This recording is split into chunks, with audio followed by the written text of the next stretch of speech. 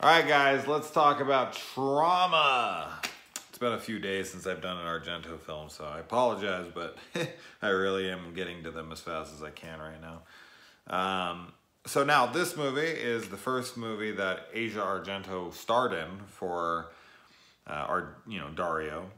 And she's about 18 years old here, and she is just wonderfully gorgeous.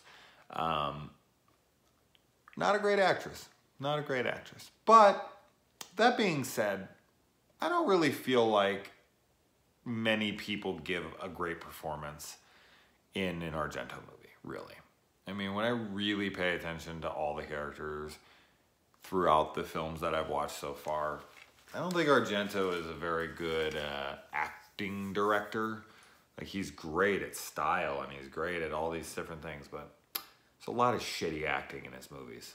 So, yeah, I remember, I've seen her in a few different things over the years, like Triple X and Land of the Dead and, other movies like American movies and movies with other directors, and she seems better. I'm looking forward to watching like Mother of Tears and other things that she's in with Dario, and this is like her first starring role, so she may have been a little nervous. I mean, shit, she has to get topless in front of her father. I don't know if he was in the room for that or not, or, I know a lot of people are like, what the fuck? And he's, I know she's also, I think, she has like rape scenes in the Stenholm syndrome. So I know a lot of people find that weird.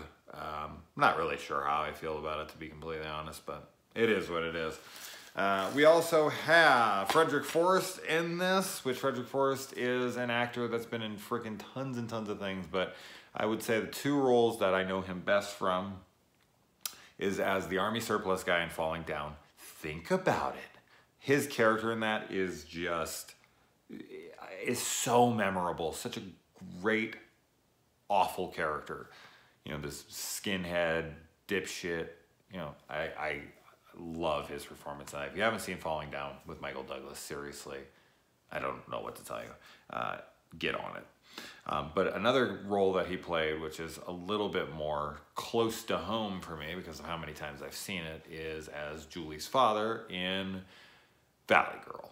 Valley Girl is a movie I bring up all the time because I've seen it freaking 500 times and I just adore it. And he plays the exact opposite character in that. He is like a freaking, in Falling Down, he's a skinhead, hates everybody, wants them all dead. In Valley Girl, he's a, peace-loving hippie.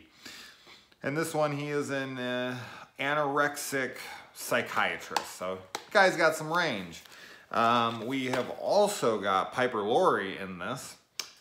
Best known, I would think, from Carrie, as Carrie's mother. They're all gonna laugh at you. And Brad Dourif. And do I really need to say who Brad Dourif is? But it's always great to see him in here. In any movie, his voice especially when he yells, like you can hear Brad Dourif's voice and you definitely think Chucky, but when Brad Dourif yells, it is always just instantly, you just feel like you're watching Chucky in that moment. So it kind of takes me out of it, so to speak, in a way, because I'm just like, that's Chucky. But he's such a fantastic actor. I mean, from freaking, the One Flew Over the Cuckoo's Nest performance, which is fantastic, all the way to like Grima Wormtongue and Lord of the Rings, and so many other performances. He's just wonderful. So now this film is extremely confusing, and I'm gonna do my best to try to give my thoughts on what actually happened here. This is one of those ones I kind of was getting at the end and things were happening and I was like, wait, what? Wait, where was this? And how, who? Fuck, okay. So maybe I'm crazy here, but it was pretty damn confusing, but I think I got the majority of it here. I think the thing that is gonna be most memorable from this film, besides Asia Argento's perfect breastises, is the specific killing tool that is created for this film. Now, obviously, we're doing a spoiler discussion here, so I'm going to just kind of talk about it, throughout, jump back and forth. So, as far as like the whole plot line goes, this woman has a baby and she's delivering it, Piper Laurie's character, and the doctor, Brad Dourif, cuts the kid's head off accidentally as she's giving birth during a power outage. The nurse in the room convinces him to give the mom electroshock therapy so that she won't have any memory of what he's just done. So then her daughter becomes an anorexic and is in treatment, and the mother holds a seance to talk to her son. In the seance, I think, like I know that she talks to Robert, that's his name, right? She says like 100 times in the movie. And he says, you know, there's a killer in the room and he's present and whatever. And I think she then has regresses and remembers what happened. So she goes out and she lops off her husband's head. And I do like that Asia comes out and she sees like the two heads, almost like the headless horseman kind of thing going on, or you know, holds the head up, but it's like two heads and it looks like her mom's head and the other guy's head, so it looks like her mom's dead. That character's out of the picture. I do think they manipulate. I think they shot it one way, and then when they showed it the second time, we kind of got to see what she thinks she saw, and then we got to see what actually was seen, because it looked like two actual severed heads that were being held up. And then when we see it at the end, it's the mom's head in the center and then the mask over here. You know, it reminds me of something like I don't want to give any spoilers for that movie, actually. So just in case you haven't seen it, I'm going to skip along. Never mind.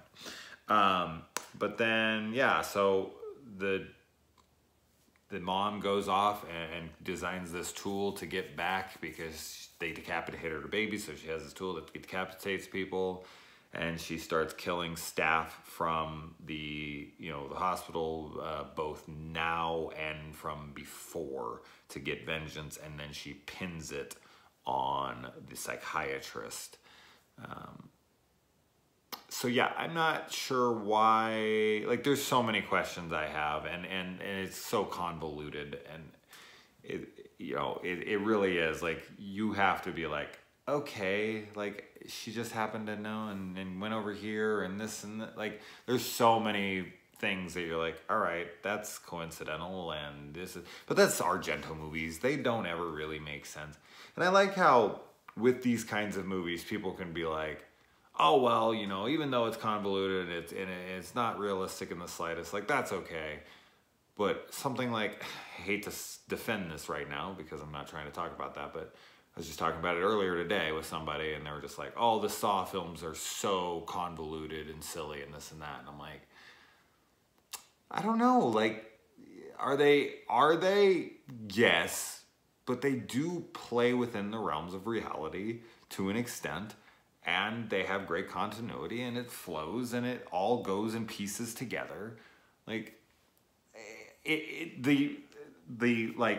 the chances, the odds of it happening are so low, don't get me wrong. But there's certain, like, films like this and other Argento movies where it's just like, that wouldn't happen, like, no matter what. So, I don't know. It's funny how people will look past one thing and not the other. Usually, that's dealing with, you know, time. A lot of time passes, and then movies get a pass. Like, they're like, oh, the movie was made in the 70s. So who knows? Maybe in 20 years, 30 years, people will watch the Saw movies and be like, oh, man, come on. They were made in the 2000s. Like, they didn't know what the fuck they were doing back then.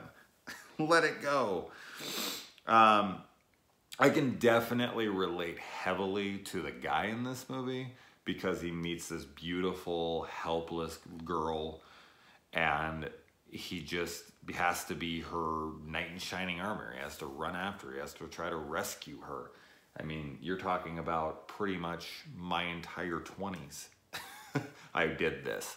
I dated girl after girl after girl that were just freaking, you know, damaged and you know, needed my help and took advantage of me in every way just because I had to, you know, save them or whatever stupid shit. So I totally understand. I totally get this guy. This guy is very much me. The kid in this is pretty random. The kid that ends up killing the girl at the end, like he just is next door. It's okay. It's just kind of like convenient in a way, but I still like it. The film, you have to just take pretty much everything that happens in this movie with a grain of salt and just be like, oh yeah, well that would happen. We yet have another black-gloved killer. Oh geez. The kid crushes a lizard in this when he's scared. Lizards just do not get by in Argento films. He's supposedly into Asia Argento, but he then has a girl come over. I guess he's trying to prove to himself because his coworker or whoever the hell that is like, so did you take her to bed yet? And he's like, she's a kid. And then a woman calls him and she's like, well, what's she doing? He's like, come on, she's a kid. And then he has the girl over and he starts fucking her with his door open while that girl's in the house and is having sex with her loudly. And then Asia comes out, sees it, and runs off like crying and feels betrayed because, you know, I guess she's into him. And he runs off and she's like, what are you gonna do? Like, she's a this and that. And he's like, come on, she's just a kid. And then she immediately runs out and just starts making out with her and takes her back to his room. And they sleep together. Like literally sleep together, not have sex. And she wakes up in the morning, she's like, I wanted to have sex with you, but I can't yet. And he's like, oh, it's okay. And it's like, weren't you just saying this was a child like an hour ago? Weren't you fucking somebody else in front of her like a couple hours ago? And now you guys are like rolling around in bed and laughing. And yeah, as I said, the realism is just completely gone here.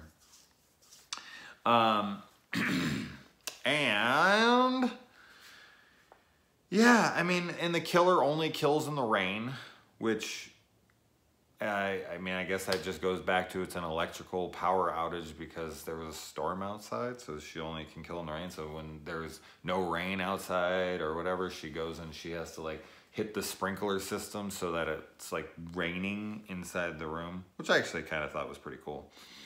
A lot of good decapitations. I really like the decapitation here, the machine that she uses. But the one, she tries to kill Brad Dourif's character and wraps the thing around his neck, and his like necklace, I guess, breaks the mechanism. So she like, drags him over. How this woman has enough power to overpower this man, I don't know. I'm not being sexist, people. Okay, get off my ass. He could just physically take her. I'm sorry, it's just true. But she drags his body over bullshit and holds him down as the elevator. Like, they have to be decapitated. Like, that's how she's getting vengeance here. Like, it has to be a decapitation no matter what. So her tool breaks and it's like looking around, improvising. There's an elevator. All good thing it was like one of those, you know, old freight rail elevators or whatever. Otherwise, that wouldn't have worked. I don't know what she would have used then. And another weird thing that happens in this movie is, and I guess this is just for style choices, I suppose, but all the decapitated heads live for like another 20, 30 seconds after. Like, one tries to speak, but they don't have oxygen, so they can like, it wouldn't make any sound. Mostly because it wouldn't be moving at all. Like, supposedly your brain stays alive for a good like 30 seconds or a minute or something. Like, I know I heard that when I was looking into like old guillotines and stuff. They said your brain stays alive. So you know you're like, you looking up at your severed head for like a couple seconds. I don't know how long it's supposed to be, but you don't have like mobility in your face. You don't have the ability to scream like Brad Dourif's head flying down the elevator shaft and whatnot. But yeah, it's good. I liked it. I think overall, like once I kind of started to like be like piecing it together and taking these pieces and be like, okay, I think on a multiple watch, like if I watched it again, because it's been a while since I've seen it, so I don't remember any of it. I think on a second watch, now I would understand what was going on much better and look for those things. So overall, it was pretty good. I enjoyed it. So anyway, all right, let's move on.